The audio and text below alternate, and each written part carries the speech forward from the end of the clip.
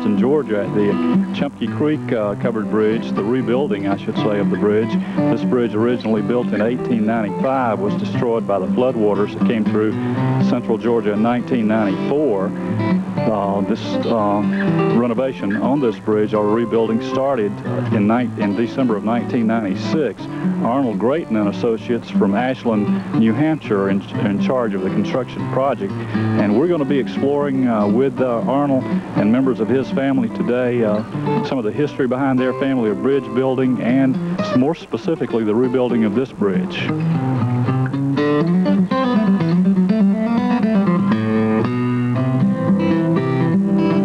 I suppose our society has had a long-time love affair with covered bridges. We're going to explore that and a lot more things about covered bridges today, and more specifically the rebuilding of this bridge with Arnold Graton. And Arnold, it's good to have you on Keeping in Touch today. Well, it's good to be here. Finally a sunny day. I know that you and your son carry on your father's love of preservation of building. Tell us a little bit about your father and your family history in getting involved in covered bridge building. Well, my dad started in the mid-50s, early 50s, when the flood control projects were coming into New England. We're from New Hampshire. As flood control projects progressed, covered bridges down in the valleys had to be moved out, so that got us started moving bridges, and in turn they had to be repaired so they could be moved. So it put us into the covered bridge repair business. What was it about your father and even you and your son, and I understand now that you've got a brother that's just joined you, I think, on this project just recently, that has made you all love these covered bridges so much? Well, I think we all have a sense that we have to preserve some of the past. Plus, it's a unique occupation. There's not too many people doing it. And it's just a chance to travel and see a lot of the country, and every bridge is a little bit different, so there's no monotony. I know we're going to go down in just a minute and take a closer look at the actual rebuilding of this bridge, Arnold, so why don't we go now? Well, I know this bridge was destroyed by the flood in 1994. How did you originally get involved in this project? Well, the engineer that was involved in it for historic preservation up in Atlanta was putting out feelers to try to find someone that was interested in it and in rebuilding it, and they didn't have too much luck. So an engineer I work with, Dave Fischetti from Cary, North Carolina, got in touch with him, told him that he thought I'd be interested. So at the time I was working in California, so I came over to see what they had. They thought they had quite a lot of the old bridge left, and they did, but it was all in short pieces, you know, so but it was an interesting project. Now, this is your first project in the state of Georgia. Right, that's right. How much of the original bridge, well, I guess for starters, why don't you tell us how much of this bridge was destroyed? Well, it depends on how you look at it. Well, we've managed to salvage about 25 to 30% of the original bridge, but really the whole thing was destroyed in the sense that it was no longer a bridge of any sort. So you're going to try to use up to 25% of the original bridge, or you have used that much? I believe we've used 25%, and possibly we've got to 30. Tell us a little bit about when the project first started and you got here with your crew working. Where did you start, and you know, as far as the building of the frame and those kinds of things, and if you could point that out to us, you know, where the original frame was started and those kinds of things. Okay. Well, what we started was up here on the pavement. We built like a 130-foot long, skeleton of a workbench, just a level 24 feet wide and 130 feet long, to lay out the side trusses, which are now vertical, but we laid them out horizontal to bore the trunnels, and then we tipped them up after we got them all hitched together with the trunnels or a wooden nail. Exactly. How did you, now the weight, once you got the bridge up, how much was that? How much, and I guess we're talking tonnage here. Well, each side would weigh around 18, 20 ton, and the completed frame that we moved across the creek was about 45 ton. Now, exactly how did you move it across the creek? Well, moved it about the same way they did 150 years ago with wood rolls, wooden track similar to a couple of railroad tracks, and we use a capstan winch, rope falls, and oxen, combination of oxen, horses, and a mule at different times to move it. I know on the last day that y'all moved it, I think the final 2 feet I was here, and I believe the mule, you had a mule named Anna. Tell us about that mule. Well, I don't know too much about the mule, except she was a pretty steady worker. They had, I think they had 2 mules, one that kept Anna company, and Anna did the work. The interesting thing to me, Arnold, is I just never could have believed that could have been moved with a winch and animals, and man, I was sure proved wrong, and I was extremely impressed with that. Why do you use the old method as opposed to some of the new things today? Well, the old is kind of in keeping with what we're doing. We're reproducing the old anyway, so we may as well reproduce the old method of moving at the same time. It just flashes you back into a little bit more in-depth into history. In your dad's book, and of course your dad's book is entitled The Last of the Covered Bridge Builders, and this is interesting because I was on the internet the other night, and your dad's book, as far as books on that subject were concerned, was the first one that came up. But to end the book, it showed a high school football team trying to move the winch to move a bridge, and they were not able to do it. It looked like there was about 12 or 15 members of that team. Why were they not able to do it, but the oxen could do it? I don't understand. Well, the oxen is a slow, not a dead weight, but a real definite weight that continues on at the same pace all the time, where a football team is more likely to be, you know, if you got a dozen guys there, how many guys are pushing, you know? And they may have the weight, but humans just don't last as long as an ox at the same, pulling the same load for the amount of weight of their weight. Arnold, I know that one of the things we want to do, we want to go up and take a closer look inside the bridge. I know that you've used fasteners to fasten the bridge that are not the traditional fasteners when we think about nails and those kinds of things, and talk about some of the lumber use and that sort of thing, the shingles. So let's go up inside the bridge now and take a closer look at the inside of the bridge. Sure.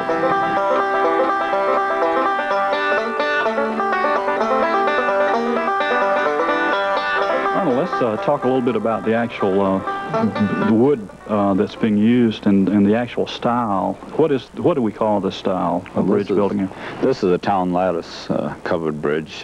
Ethiel patented it in 1820. It was used some before then. We don't know whether it was his design or it was used before then, but it was the same design. They vary a little bit from state to state, region to region, but they're all pretty much a lattice bridge, and it's widely used. It's probably one of the more popular of a dozen different varieties of truss. Why do you suppose this type of building has been used so much? Well, I think it's to some extent, it's a smaller timber, and probably more readily available to saw near the location of the bridge. 150 years ago, we couldn't truck stuff like we can now, you know, so they had to get it nearby. And they claim it's fairly simple, but it's not as simple as it looks. It really takes some skill and craftsmanship to do it right, and all the old ones were done right, or they wouldn't have survived 150 years. The fasteners that are used, why are they so good and important for this bridge? Well, the fasteners are a 2-inch trunnel, and that's white oak, wooden white oak dowel or pin. Trunnel is from the word tree nail, because it is wood. And what makes them much better than a bolt is they're 2-inch, and you have a lot of surface against the wood bearing, where with a bolt would be probably a 3/4-inch bolt. You'd have very little surface. It's like your thumb compared to your wrist for the amount of bearing area you have. Now these trunnels, they don't just go in real easily, I don't suppose. Well, not too bad. You have to have a 16 pound sledgehammer and anywhere from 14 to 18, 20 blows to put them in there. Tell us about some of the wood. I know in your father's book, you know, he talked in terms of first growth lumber and, you know, some of the lumber that's not around anymore, and, you know, as opposed to the lumber that is used today. Well, the old growth lumber is a tougher lumber because it grew slower, much slower, and the woods were crowded, so the tree really had to fight for a little bit of sunlight, where now our lumber is it's grown more commercially, I guess you'd call it, so that they know how to make fast board footage, and it isn't necessarily as solid. So we've tried to get all mostly the heart of the wood, and you can tell which is hard and which isn't. But this would be hot in here, and this would be sapwood out here, where it's a little bit darker. It's a softer wood. So we try to keep as much of the heart as we can. You talk in terms of after you get the frame up dressing. Tell us about that. Well, after you get the frame all up and get it moved across the creek, then you have to do all the roof trusses and all this lateral bracing up in the top, the rafters, and shingling and boarding. And so you really, when you get it across the creek, you're only about half done. As far as shingles are concerned, what kind do you use, and do you cut them yourselves and that kind of thing?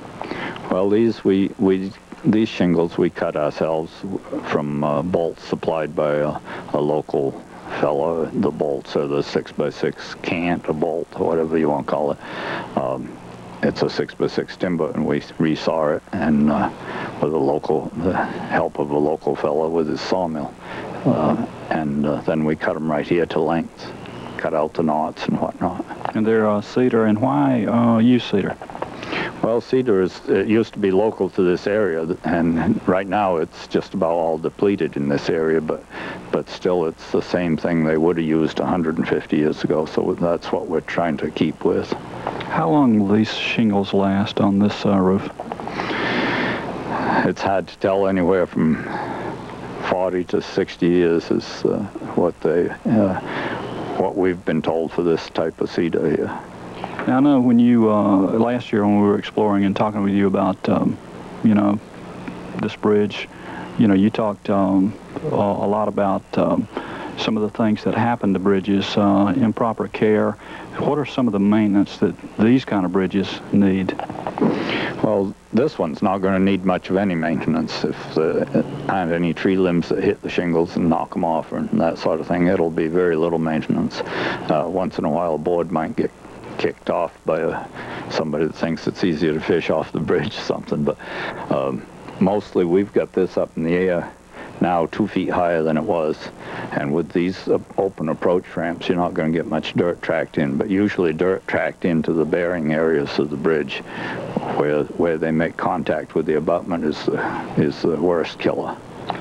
This bridge could last 100 years or more. Oh, no reason why it can't last 100 easily. Now, when we started this program today, we're standing over there by the concrete bridge. How long will those bridges last? Well, up home we give them about 20 to 25 years officially. Down here you're going to get a little more time out of it, but even down here the weather attacks the concrete. So the cost of the bridge, the concrete versus the cost of this bridge? Well, I think that they're probably close to equal. It depends on a lot of small factors, but I think they're probably close to equal. The covered bridge may be a little cheaper.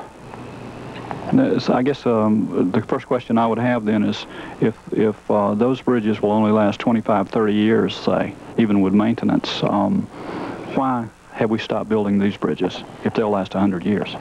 Well, one of the main reasons we don't build them anymore is well, I guess there's two equal reasons. One, they're old-fashioned, but then you have this bracing up in the top, and with the big trucks and the speeds that you can go across that concrete bridge at 60, 70 miles an hour if nobody catches you. But here, a box like this, you know, you feel like you ought to slow down, and you should. It's narrower, and they can be built wider, but when you build them wider, you get into heavier floor joists, and that gets the cost up again. This bridge will not be open to traffic, I understand. No, this won't be open to traffic, I don't believe. But it could support traffic, and how much weight could it support? Oh, this will support whatever load you can put in easily, you know, 15 ton. It'll be comfortable. Arnold, I know that you've got some members of your family here today, and we want to talk with them for a few minutes, so how about introducing them to us? Okay. I have my brother Austin. He's just started this last month working with me. Been wanting to for years. So Austin, this is your first go at it, or have you done this type of work in the past before? Well, I've done it off and on while I was growing up and so forth, and sometimes on vacations. But this is the first time on a full-time basis for, 40 years or so. So what is it like being in a famous bridge building family, and this family is very famous? Well, it's a lot of hard work, really.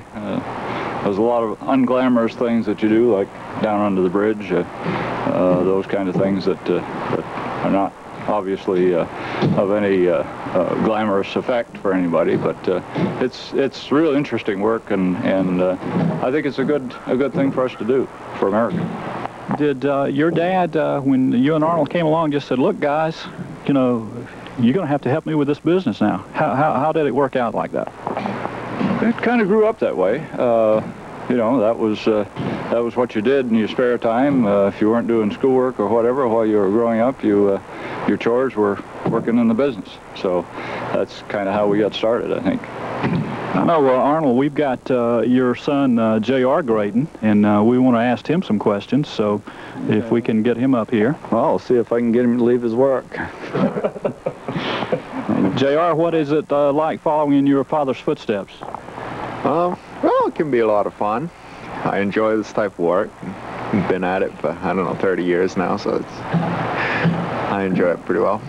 Now, you've traveled, I suppose I know the family's traveled all over the United States. Where are y'all working right now? Outside of this place? Yeah, right here and up in South Carolina, we've got a job going restoring a church. So I guess you probably got some interesting stories to tell about being on the road so much. Have you got one favorite one? Not for you.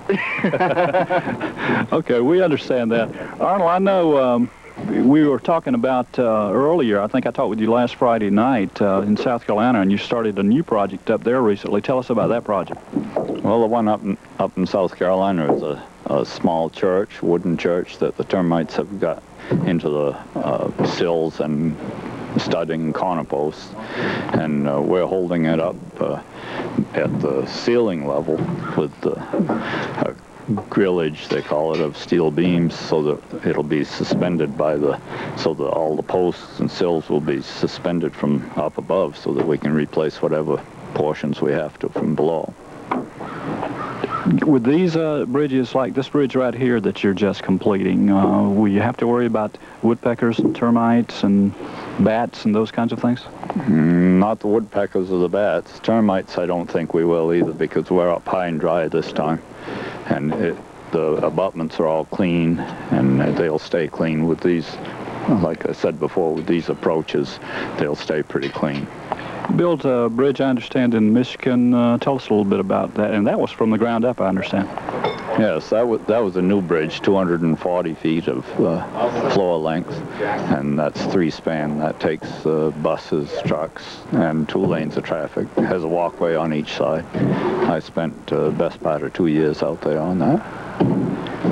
Unusual experiences, I know, in your dad's book. One of the things he talked about was y'all were getting ready to build a bridge, and suddenly the bridge fell in the water. Tell us about that. Well, that was kind of a coincidence. It just happened to happen on 4th of July. I guess those things happen sometimes, but yeah, we already had the contract to restore it, and the next morning there was no bridge. I know this bridge, I know when we talked earlier last year, and you were saying, Aubrey, the total cost of this bridge is like $250,000, but it's actually cost you a lot more. Tell us about that, Arnold. Well, the 250 is the money that they had available to do the project. And who put up the money? I believe that was through the county. It was FEMA, I think. But that's all they had. It wasn't enough, but it was a matter of either build a bridge for that kind of money or they weren't going to have a bridge because they couldn't go back and get the money again. That was a one-shot. And you're a pioneer-type spirit, even though we were talking about you losing money actually on building this bridge, which you don't feel like a lot of people really understand. It's because of your love of bridges. Well, yeah, I think that's mostly it. You know, I can't think of any other good excuse. We're talking with Lynn, Austin's wife. And Lynn, what in the world got a woman involved in this type of work? I go where my husband goes, no matter what he does. Yeah. So I guess you've traveled a lot over the United States with these bridges, huh? This is really our first project. We're from Arizona. My husband quit his job there and said we're going to go do covered bridges, historical sites. You were telling me a few minutes ago that these bridges are sometimes called kissing bridges. Explain that. Milton, the founder of Graton and Associates, Dad told me once about a story about a bridge in Vermont, Emily's Bridge. It seems that she met the man of her life. Family didn't approve. They decided to elope. They were supposed to meet on a covered bridge. Lots of romance with covered bridges. He didn't show up, so she hung herself, and legend has it that her ghost wanders through the bridge. That's a very, very interesting story. You have any more stories like that? Well, I think Ashland Bridge is, the Graton Bridge has a lot of family meaning because it was Dad's last bridge. And that was built in what year? Gosh, 1980s, late 80s, early 90s. So that has a lot of special meaning. Y'all rebuilt it or built it from the ground up? Ground up. Ground up. That was Dad's bridge. Lynn, thank you very much for talking with us today. Thank you. Aubrey? Arnold, I know that you and your family have been featured in some prominent magazines, been on Charles Kurolt's on the road show. Tell us about some of those experiences you've had. Well, Charles Kuroldt, I think twice that he came up and did some film on us, once at Bedell Bridge in the early 70s, and I don't remember just what. I think the next time might have been down in Sheffield, Mass, when we were restoring that lower Sheffield Bridge. And then we've, John Deere made a little film up at the replacement of the bump bridge, which is the bump Graton Bridge in Campton. The Time magazine did a little article. National Geographic did 2 different films. In fact, I think they did some sort of a book on our covered bridge work. And there have been a number of others, and quite a few newspaper and stories. I know in your dad's book, it's got a picture of you and your dad, and I don't know what the date would have been because it didn't have a date by the picture when you were in Life magazine. Do you remember that? I don't remember what the date was. There's been, I don't get into too much of that stuff, you know. The bridge, I understand that you built in Ashland. Tell us a little bit about that. Well, that was a covered bridge to replace a concrete bridge, and that's a different twist. Yeah, the concrete bridge had been there. Well, there was a covered bridge there originally, of course, and then the concrete bridge had been there around 50 years, and it was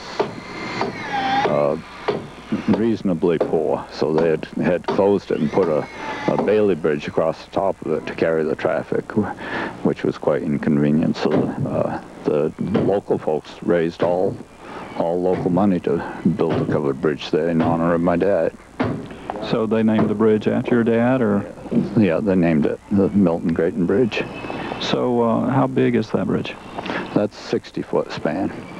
The waterway was narrow where it narrowed up to go into the river from the lake. Any unusual stories that you recall? I know you must have some over the years of building bridges for such a long time with your father. People that you run into. I know you told us an unusual story about a man not believing that a tractor was actually pulling the bridge. Tell us that story before you think of some of the others. Well, that was on this Auchumpkee Creek Bridge. The oxen were on the far side and the tractor was here, and we had the tractor just had it in gear and chained to the bridge just to act as an anchor. And this man knew for sure that the oxen were just a front and that tractor was pushing the bridge, even though the chain would have to be rather stiff to do it. But he was convinced that was what was going on. The tractor was a pretty small tractor too. Some of the other unusual people maybe that you've ran into along the way, or experiences that you've had traveling this nation building these bridges? Well, there have been a lot of great experiences. I can't think of any one in particular, but my dad did years ago in '72, he gave me a little challenge where he'd, in a town next door to ours that had 3 or 4 covered bridges, and we'd worked on them all, and he was going to repair this 72-foot covered bridge. It was a real light bridge, and when we got it taken off the river and taken apart, we found there really wasn't nothing to repair, so he had given him a price of $2,500 to repair that bridge, because the road agent was a friend of his that had worked for him in the past, and they were kind of buddies, and my father had kind of a soft heart. So anyway, to make a long story short, he gave me the task of rebuilding that bridge from scratch for $2,500. And then afterward I had a chance to do another one, and I told him I hoped to never do another one like that. So you didn't make a lot of money on that bridge, huh? I didn't make even materials by a long shot. I might have made the hardware. Arnold, I know, tell us what we're looking at right now in the way of the foundation. Well, if you start from the bottom up, this is the original down, from here down, and we raised the bridge 2 feet, so to help prevent the same thing from happening again. We relayed this, and then you're looking at, this is an original heel plate, it's called. It spreads the weight out over an area of the bridge. That's original. All 4 of those, all 4 corners are original. This here is an original timber from the 150 years ago. And you can see it's cut with an axe. Hard to see it with a camera, but it's an axe cut. It's almost as square as if you cut it with a saw, but those are all originals. So you're talking about quite a bit of history in some of the old parts you've used here. A lot of history, yeah. This heel plate is, you know, it'll last up here. It had got a little bit of tender, but it'll last now up high and dry forever. Arnold, thanks so much for agreeing. I know we've been on this project for about a year now, for doing this program, for keeping in touch. Well, thank you for coming out.